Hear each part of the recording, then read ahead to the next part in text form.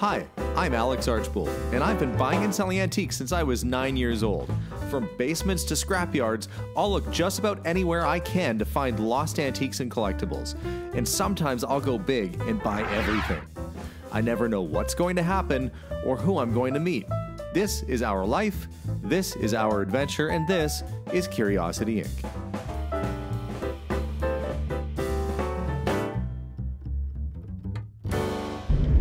Hi everybody and welcome to today's episode. Well, last week I got an email from a viewer, one of you at home, that said they had an old RV. It was stored at their friend's place and the friend had sold the property and the thing had to go.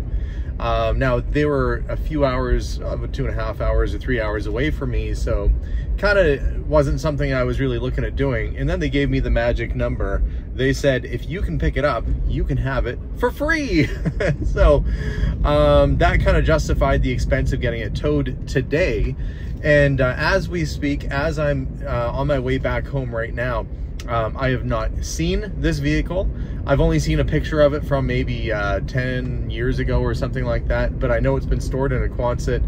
I don't know what condition the interior is in, never seen pictures of the interior. So this, when I'm filming, will be as much of a mystery to me as I'm filming as it will be for you guys watching. But this should be an interesting episode, so I'm hoping I can get home before the tow truck does, but if not, I let my kid know where it needs to get parked. So let's go find out if it's there. If not, let's go watch it get offloaded and see what exactly I got today. Follow along in today's episode when I get a free motorhome. Let's go check it out.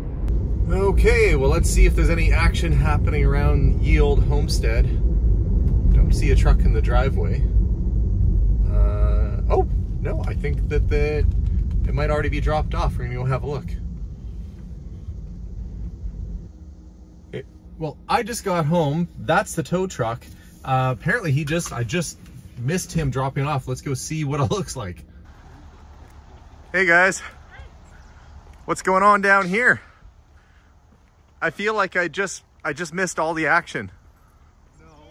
Were you climbing on the roof already? No. He just had to pull it straight in and then he just turned around there. Oh, okay. He said it's light. Like he didn't even notice it really on the back of his truck. Well, it's all aluminum. Yeah. So this is it. It's not bad. Let's see, last plates that were on it are from 2012. So that's a while ago, 11 years ago, at the time I'm filming this. Front suspension looks a little low. You guys are okay? Yeah. So this jumbo thing was free. Now you might be looking at it going, well, it's kind of a lump. But is that what you're thinking? Did you guys look inside of it yet? Yeah, I went in. There's a surprise waiting for you. Oh, I bet. What is it, mice? Well, there for sure were mice. Well, I know they said that it had mice at one point. I've not seen the inside. But what this is a, I think it's a 72 or 74. I'll have to double check. But it's a Barth motorhome, which at the time was one of the highest end motorhomes, akin to like getting an Airstream or something. The Barth was a deluxe motorhome at that time. It's a full aluminum, or if you're fancy, aluminium. Wow. It's in better shape than I thought, like on the... Yeah, it's not all beat up. I mean, we'll have to get the pressure washer to it. I wonder if the awning is still up there. So they were going to haul this off to this, I think it was destined for the scrapyard, or they were going to leave it behind on the property. Oh, they took the drive shaft off to tow it, but... Right, but they didn't put the drive shaft back on. Well, that'll make moving it extra fun. I guess I'll be dealing with that. Okay, well, it smells mousy. They've removed some of the flooring in this area. It's not terrible. Honestly, it's better than I thought it would be. You've got this little bed area up at the front that the mice have chomped their way through, so I'll have to get that reupholstered. Carpeting will need to be redone. The engine in this is actually up at the front here. And you've got like your captain's seat. And I imagine these probably swivel. Yeah, they do. So you've got like a little extra seat here. An 8-track player. Let's see, 57,000 miles on the odometer, showing a full tank of gas. Well, let's hope that's true. So, yeah, I don't know how I'm gonna, I guess the seat was eaten a little bit. This one had a cover on it. It's still not much better. Seats will need upholstery. But overall, oh, I see one of the cupboards fell from somewhere. Oh, up here. One of those. That clip didn't hold, and we got a busted cupboard. So, not terrible. It has a stove, a little gas stove, 4-burner, a sink, a little hood range. We got the bed in the back, so there must be, yeah, curtains right here, so that turns into a 2-bedroom unit. Floor feels pretty solid. Am I brave enough to look in the bathroom? It's got a little sink, very 1970s. All right, thankfully there's there's something you should probably not do on camera. Oh, look, it even has a radio. It's a little transistor radio toilet paper holder, so you could listen to the radio while you do your business. I'm guessing this is a fridge. It's actually not too bad. I mean, it is in better shape than I was expecting. I was expecting the floor, but I mean, the cabinets aren't terrible. It was free. I'm gonna have to address a couple things right away, though. First off being this drive shaft situation, and I guess I'm gonna be having to crawl in the grass to get that sorted out. But look, we've got looks like dual air conditioner units in the rooftop AC, and lots of Febreze. Don't mind if I do, because it's a little stinky. Oh, that's even like an old diner style straw dispenser. I'm gonna just unload this Febreze in here. If you were here and you've ever been in a vehicle that's had mice in it, that's the smell. That's what we're dealing with. And as you can see, my paperwork is above there. They've got the bill of sale and stuff waiting for me. So before I even try and start this thing, I got to figure the drive shaft situation out. So, yeah. Well, not much fun, but I got the drive shaft on, and I don't know if you can see, there is only enough room for me to just squeeze my way underneath this. I don't have I'm on grass right now, and I don't have a dugout. So I am doing this, wiggling my way out of that little space right there. Well, I'll admit that was a bit of a nightmare. Very easy job. Like, really, it's just 4 bolts to get the drive shaft on. But when you're climbing on the ground and it's raining, which it is today, and you barely fit underneath the thing, it was a bit of a nightmare. Anyway, drive shaft is on. The reason why that's important is that if I'm to get this thing running, be able to move it around the property, can't really do much without a drive shaft. So now the drive shaft's on, if I can get this thing to start and run, well, there's a hope that maybe I can actually just kind of drive it around the yard and move it when I need to do things to it. Next step, I got to figure out where the battery goes. Probably in one of these hatches down here or under the engine compartment. I don't really know. We're going to try and find out. Okay, what's behind hatch number 1? Nope, actually don't really know what that is. Probably, well, that's probably stuff to suck your septic out. But that looks like a little starter of some kind. Interesting. Okay, it's not behind door number 1. See if I can figure out where the battery goes. Is it in the compartment here? Let's see. Oh yeah, right there. Okay. Well, that wasn't so bad. And I just so happen to have a battery left over from when I was working on that, on the 57 Chevy. So I'm gonna see if I can get this to stay up. It looks like this has stays. Yes, it does. I'm gonna go grab that battery and put it in and see if anything happens. Wish me luck. Okie dokie. Here's the battery right there. Only used once to start a Chevy. We'll see if this will make it go.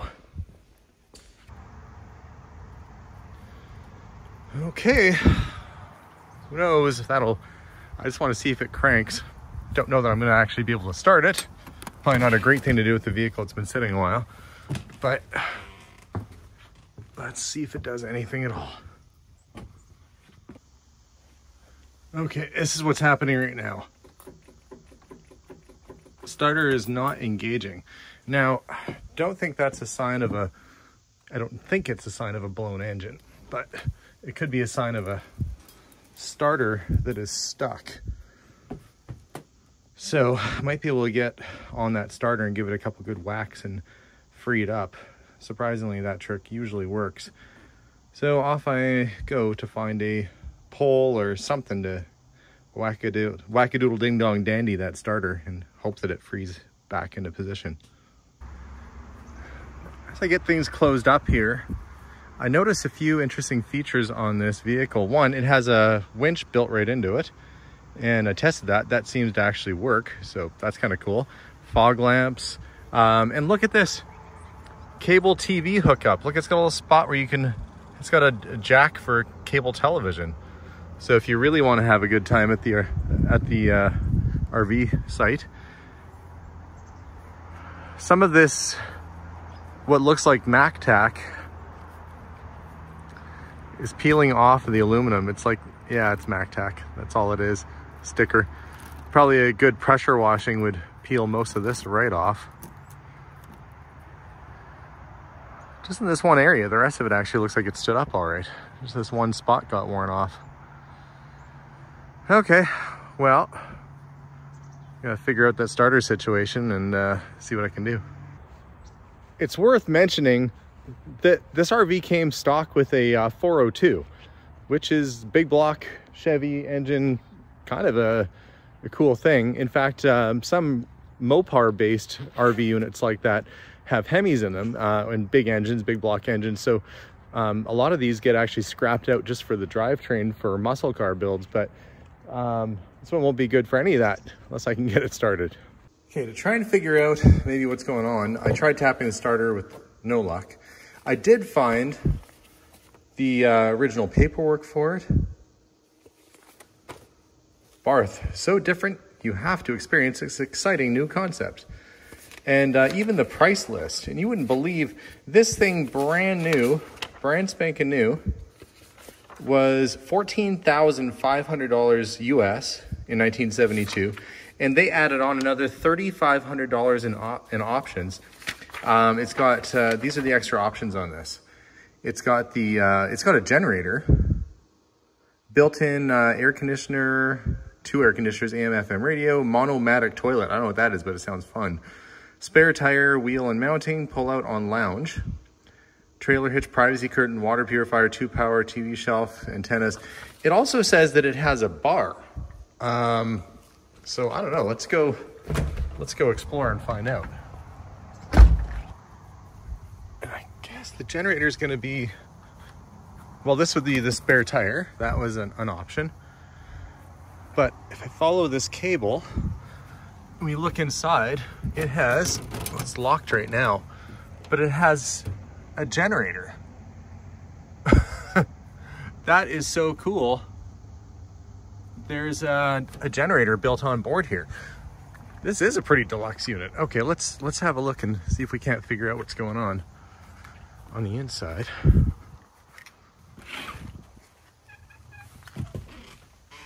Okay.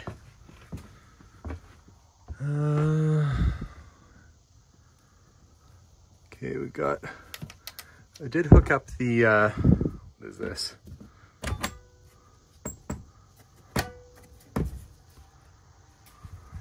Fire extinguisher. Oh no, is it? No, that's a seltzer bottle. Look at this. Rum, rye, scotch, and gin. So, I don't know exactly how this works. Does it have another release to let go of the bottom? Maybe that little thing there? I don't know. But yeah, look, you put your glass right there and you've got onboard alcohol, which I'm guessing somehow that bottom part looks like it's meant to open. We'll figure this out. But that's a pretty cool feature to have on a vehicle. As for the starting, well, I figured something out. One, still getting that click, right? But the cobweb's off. Let's try that. You hear that?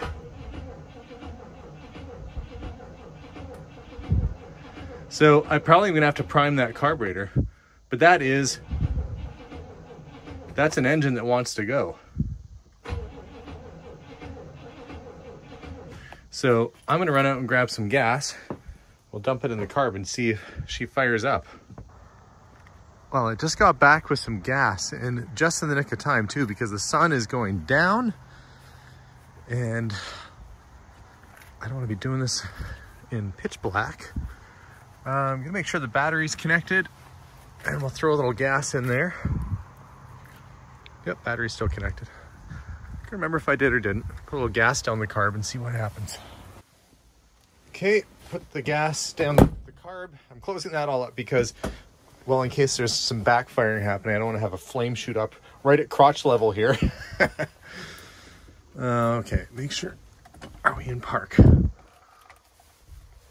Because you don't want a surprise. Here we go. Let's find out. You hear it? Listen to that. Oh. Come on.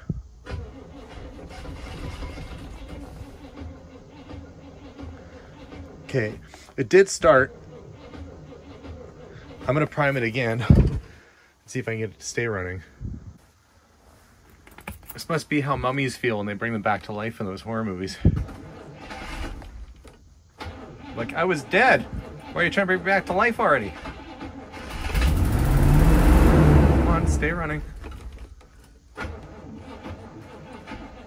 Okay, well, I know the engine actually sounds all right. Right now what we're having is a fuel delivery issue, but that's not so bad.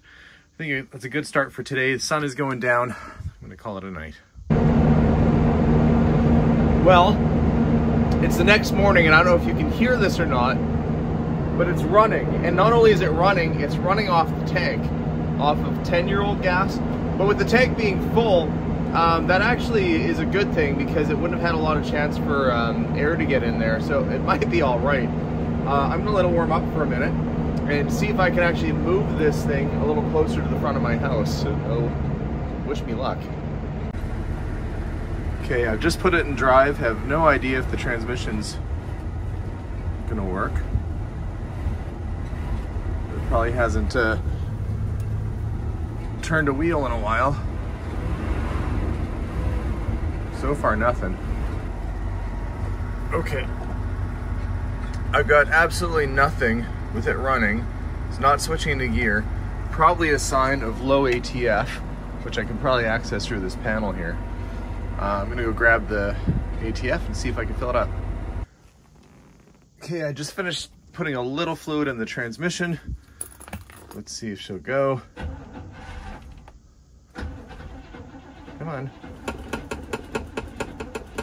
You can do it. Okay, look at this. Oh, it moved, but it stalled.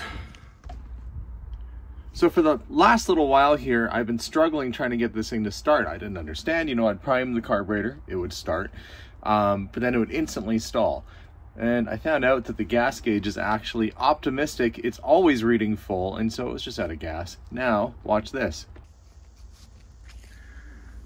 Let's give this another try. Here we go. Put it in drive. And look at this. Windshield's a little dirty, but she's moving.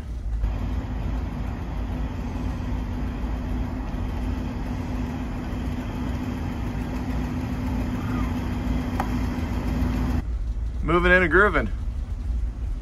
And there's Melissa watching carefully. Ooh, the brakes are a little touchy. Well, I shouldn't say touchy. They're a little non-existent, but success. And with that we have a running Barth Motorhome, 72 Barth Motorhome. Next episode, I'm going to start tearing through the interior and getting the mouse-eaten carpet taken out. I'll probably have to take the seats out. I'll get this floor stripped down and basically start cleaning and getting this thing looking a little bit better. So guys, stay tuned for the next episode. I hope you enjoyed this one. So far, I have a running, driving, and somewhat stopping free motorhome. Thanks, guys. Subscribe so you can catch the rest of the episodes. As for me, I've got work to do. We'll see you all soon, and as always, bye for now.